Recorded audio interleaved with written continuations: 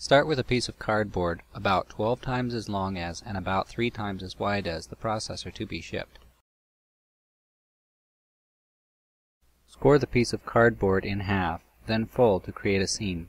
Flip the cardboard over and score the other two parts in half as well to create an accordion.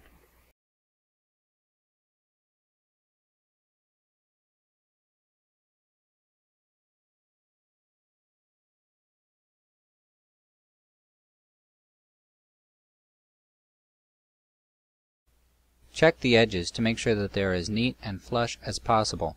Adjust manually if necessary. This will help prevent the package from shifting during shipment.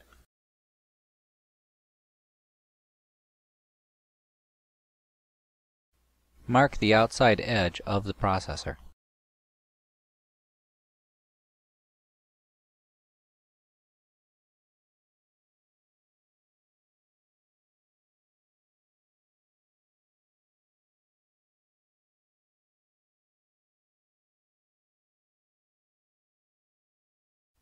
Cut into the lines you marked in the cardboard, gradually cutting deeper with each pass until 2 squares of cardboard can be removed.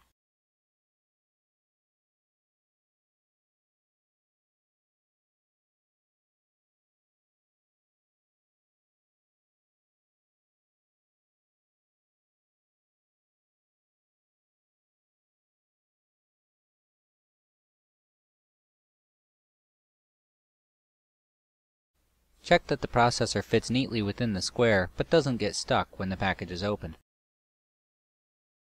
Finally, place the processor in the package and hold it closed while taping up the sides. If it momentarily opens while packaging, it may pinch pins in between layers of cardboard.